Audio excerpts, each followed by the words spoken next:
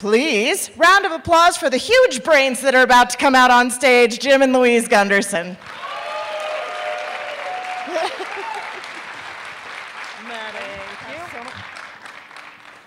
And if you cry about this one, I'm going to laugh at you. Okay. Okay, the first question is, why are we talking about this? And the answer is that we've been building robots and artificial intelligence for the last 15 years. We've been building the things that are going to take your job. And by the way, we're the kind of people who bring robots to parties. Which is probably why we don't get invited to a lot of parties. This is one of the robots we built a couple of years back at, I think that's Dana Kane's birthday party. This is a robot we built recently that actually does take jobs. But what we focus on are jobs that are dull, dirty, and dangerous, the kind of jobs that people shouldn't be doing. And that's what we think robots should be doing. This is a security guard robot to patrol warehouses. This is a robot, we didn't build this one, that it's a cucumber picker, which on the surface is pretty silly, right?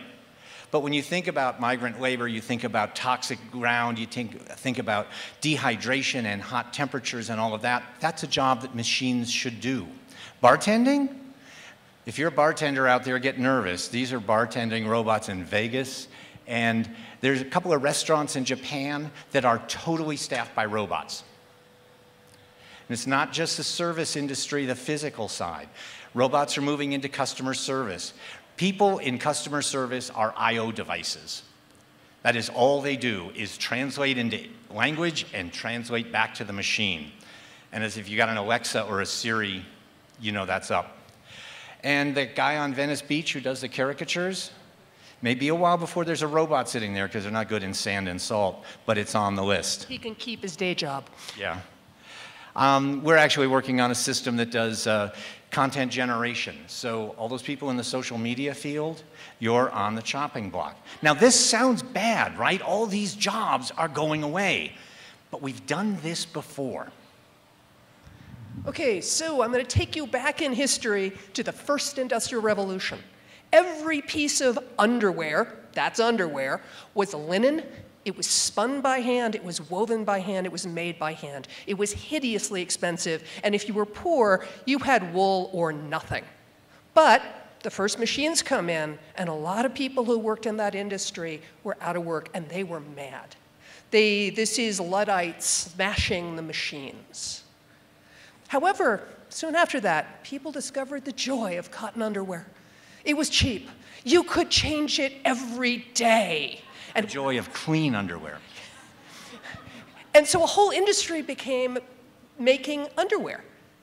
And people changed it every day, which meant that these people were all going out of work too, because there was too much underwear to be washing it by the river.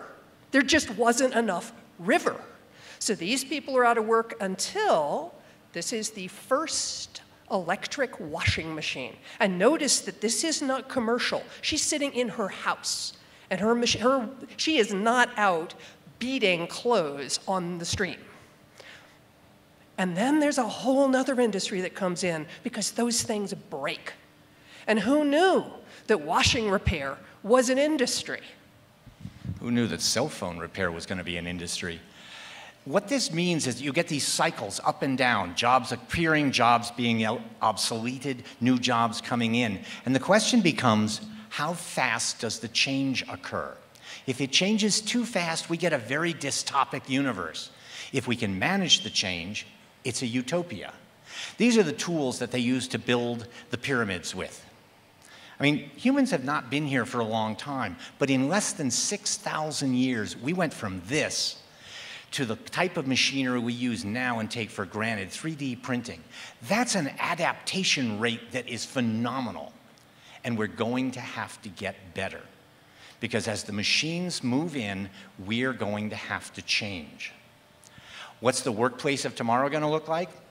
Nobody knows what it's going to look like, but I can tell you this, it's going to be AIs, it's going to be robots, and it's going to be people working side by side, divvying up the tasks. So we have to be ready to stop doing the old stuff and start doing the new stuff. So your job is to help people learn and to help your community adapt. Because if you do it, if we do it, we can ignite a utopia. I'll be the downside. Utopias are great, but they take a lot of work. So get to work now. Well, all right, not now. Wait for about 45 minutes until the shows are over, but then get to work. Thank you. Thank you.